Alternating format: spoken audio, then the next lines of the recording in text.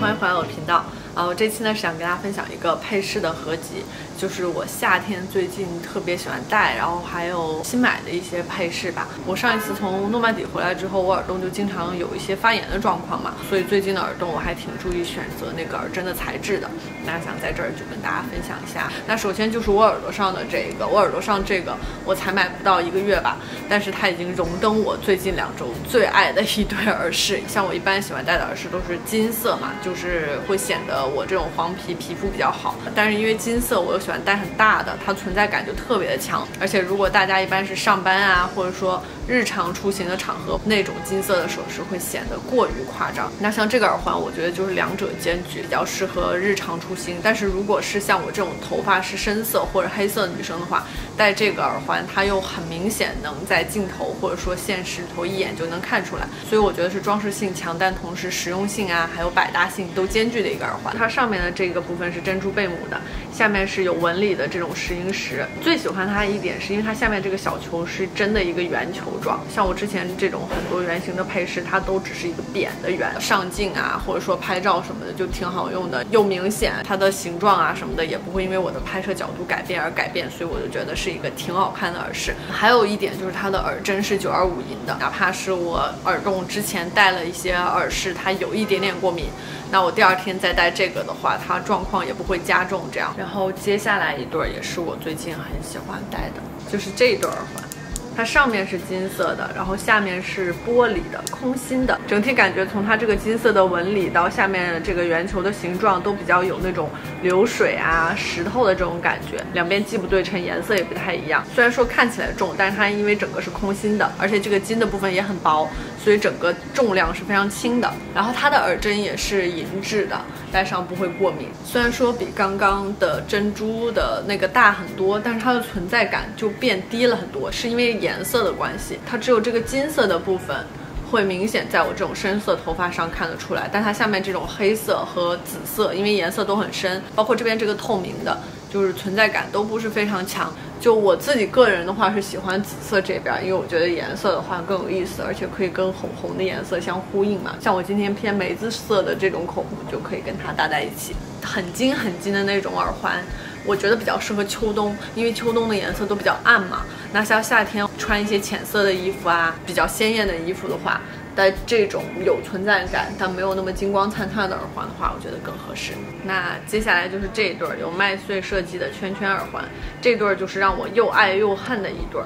我爱它是因为它的这个造型非常的好看，比普通的那种纯的一个圈圈的那种耳环戴上更有造型感。然后我恨它的一点就是它这个耳扣的部分，其实我挺喜欢这种扣起来的耳环的，但是它这个耳针的形状又不是针，它其实是一条，就是导致我耳朵过敏的罪魁祸首。我不知道它这个外面镀的这个合金可能有什么问题，但是它戴上大家看我又觉得它很好看，就看起来也是挺有气质的一个耳环。整个夏天的前半段我都非常喜欢戴它，直到我发现我每一次戴它我的耳洞都会过敏，我就戴它的时候就会很小心。它的重量以它的大小来说也算是正常，就是不是很重的那种，但是你的耳朵是能感觉到它的存在的。整个夏天我都比较喜欢戴麦穗的嘛。接下来这一对是一对非常小的，跟刚刚那个圈圈有类似设计，但它很小，非常的秀气，然后金色也是比较饱和的。像这个第一重量比较轻，镀金的话镀的也是比较好的那种，所以我这个没有过敏的状况。那像这个戴上之后存在感就是比前面的耳环要低很多，所以我觉得也是适合上班族的一个耳环。那像我在戴它的时候身上就会有其他比较有存在感的配饰，比如说项链啊，或者说手环，就是比较夸张的时候。那像我现在戴一个这种存在感特别强的项链，跟这个耳环就会很搭。那如果这个项链跟刚刚我这个比较大的麦穗放在一起的话，就会有一点多，特别是穿这种有领子的衣服的话，就感觉整个脖子和耳朵这一块空间被占满了。如果你们脖子很短的话，就更要小心，不要这么搭配，就会看起来脖子更短的样子。所以我觉得这种小小的也是比较适合上班族。既然讲到项链了，我就顺便跟大家讲一下这个项链。这个项链之前在视频里头出现过，也是我最近新买的一个我非常喜欢的项链。因为它是珍珠贝母和珍珠的组合嘛，所以大小和形状上是不一样的，看起来就不是那么整齐和严肃。我也是很喜欢它的设计，就我不喜欢那种一颗一颗大珍珠，就是完全这样排在一起。它这个最特别的设计是它中间这儿有2个小手牵在一块，是金色的，所以整个项链看起来的设计感是非常的完整。戴它的时候就戴一个这种小小的耳环就可以了。项链的整个环形长度是比较短的，因为它是比较高的这种锁骨链嘛。一般的情况下还喜欢跟另外一个项链叠搭，就是这个。我觉得好可爱，这个水瓶我看到它的时候我就觉得必须要拥有。戴的时候可以不用分正反，因为正反都是一样。这个瓶子的瓶口纹理的设计和这个珍珠小盖子放在一块，我就觉得这个项链非常的精致。觉得如果你们在穿一些 V 领，就像比如说我现在衬衫拉的比较低的这个状况，或者说就是露出这个锁骨和肩膀的皮肤比较多的话，就可以用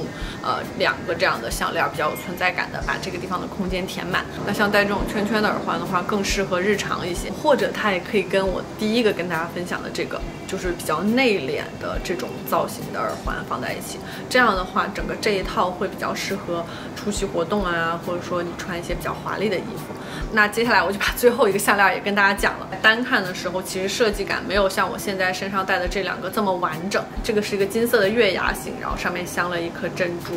但我因为有一套，这样的话它们戴在一起，整个这一套就是一个非常完整的组合。它们的形状和大小是完全一模一样的。大家看整个这一套戴上就是这个样子的，很气质很完整，而且它的大小也是适合上班族的。就我最近其实有入不少没有那么夸张，然后适合日常的首饰，那我又需要上镜或者说有装饰性的话，像这种一套稍稍有一点存在感的就很合适。然后也适合懒人，不想过多的考虑说首饰要跟衣服怎么搭配。那像整个这一套的话，就适合在这种生活场景中大家使用。那接下来的这一对耳环呢，也是之前跟大家分享过的，就是这种流苏的耳环。大家可能看过它无数次上镜了，它的金色是做旧的，就是跟刚刚这个耳环放在一起，可以明显看到它们2个的亮度和颜色是有差异的。这个就是我春天到现在最喜欢的一个耳环，没有之一，跟各种衣服搭配过，它跟我的发色还有头发的长度是非常搭的。因为其实我的脸不算是非常长的那种脸，还是有一点圆的。那像这种圆圆的耳环戴上的话，它不会拉长我的脸型。那像这个长的碎碎的耳环，它就可以配合我的头发长度，会让我的脸看起来更瘦长一些。而且它这个长度设计也是刚好非常适合我的脖子的。但它的耳针也不是银的，而且整个耳环还是挺重的，比较容易过敏，害怕太重会更加重这个症状的话，也是要慎重考虑这种比较重的耳环的。然后我接下来要跟大家分享的另一对耳环，就是这所有耳环里头最夸张的一对。大家有记得我之前跟大家分享过那个小手的别针吗？同一个设计师他的耳饰，之前也跟大家分享过的一组毕加索立体主义来的灵感。它这个也是同一系列的，但是是新的，周围是比较有这种工业感。就如果你们有玩游戏的话，我觉得这个会不会让人想到那个哥布林地精的那种种族的感觉。然后它耳针的这个部分非常的可爱，是耳夹，但是又不同于一般的耳夹，它是这样打开的，跟一般的耳夹是一样的，调整松紧的地方非常的可爱，像螺丝钉一样这样拧紧，戴的时候就放到自己耳朵上，然后摁进去之后它就夹好。像我这种有耳洞的，它就刚好可以夹在耳洞的位置。那像我之前不是耳洞发炎呀或者怎么的，戴这种的话就可以避开耳洞这个地方戴。那它除了耳夹款的话，还有一般的耳针款，戴上的感觉就跟我前面的耳饰完全不一样。我前面的都还是比较偏优雅，那像这个的话就非常的个性，会比较狂野，是不是应该这么形容？最后的最后就是要跟大家分享一对很不灵不灵的，我很喜欢，看到它就觉得我想要拥有，但是我其实戴它的时间非常的少。就有一个小伙伴在留言下说我今年夏天的衣服都很佛系，就是纯色的比较多，花的比较少。这个耳环就感觉很难跟这些衣服搭在一起，但是我又很喜欢这个单品。大家是不是觉得很熟悉，见我戴过，但其实它是新的，所以我把戴过的这一对也跟大家分享，就他们2个的配色是不一样的。这一对是大家见过的，蓝紫调的，是秋冬的时候 Other Story 出的一对。我新的这一对是这种红粉调的，是春夏出的。整个它这个水晶系列的耳环我都超级喜欢，就是它的配色实在太美了。关键 Other Stories 配饰嘛，也没有那么贵，而且我最近还看到它网站上出了更新的今年秋冬的配色，好像饱和度更低一点。我会把图放在旁边，大家可以对比这3对的颜色不一样。这对的话戴上就是这个样子的。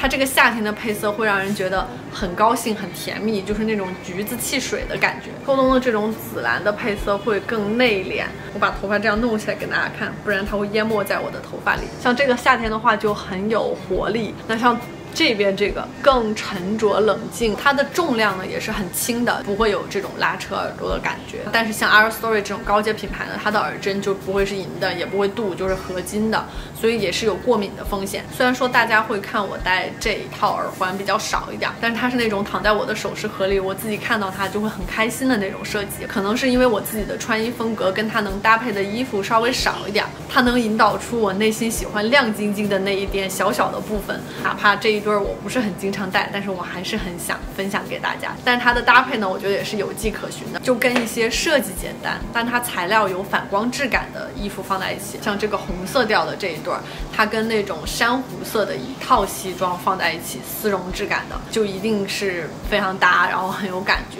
那不知道大家最喜欢我这里面的哪一个首饰？然后如果对于这些首饰的材质啊，还有戴上的感受有一些疑问的话，也可以在留言下面告诉我。那好了，这期视频就到这里了，希望大家喜欢，我们下期再见，拜拜。